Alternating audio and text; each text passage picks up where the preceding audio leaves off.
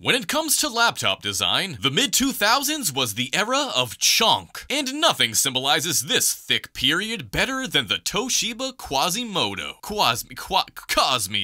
Because this mall ninja laptop that screams, "I'm a virgin," was made during a time when companies weren't afraid to be different, long before they were more concerned with shareholders than they were their own customers. But saying it's portable is a bit of a stretch, unless you have a dolly to transport it from A to B, because this hot rod of cringe weighs as much as an aircraft carrier and takes up twice the electricity, which you're gonna need if you utilize all these amazing ports, including the most important one that sends your enemy a fax machine letter, as was tradition at the time. Throw in a palm rest that's ribbed for your wife's pleasure, speakers that will blow your face off, and a DVD burner so you can show all your friends how many times Debbie really does Dallas, and what you have is an amazing piece of nostalgia that will eventually die due to a bad GPU. Now, it may not have enough dedicated RAM to play Minecraft or Roblox, but people don't collect antique cars to go fast. They do it because it means something special to them. And this means something special to me, which is why I keep it on my shelf with others just as worthy. Because this impractical hunk of copper and plastic reminds me of the passion I had for tech before I got into this soul-sucking repair industry and became the greatest technician that's ever lived. But enough about me and my laptops. I want to know what antique tech keeps you grounded. Let me know in the comments and let's yell at clouds together.